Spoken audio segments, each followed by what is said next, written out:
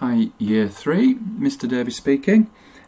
I'm just going to show you now the book that we're going to be looking at in this half term. It's a book called Footpath Flowers.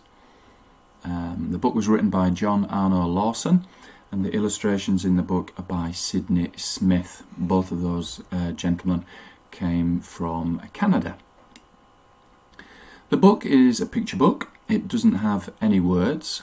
But I thought if I was to do a video of the book, just going page by page, you would be able to see the pictures. If you want to pause the video, then you can do that and look in a little bit more detail at the drawings and the story that's being told. As we go through the pictures and each page, I'm not going to add any more detail. I want you to read the pictures to see what the story is that's happening. Okay, so we're going to start with the front cover of the book, which is what you can see at the moment, and then I'm just going to go through all the pages. Hope you enjoy.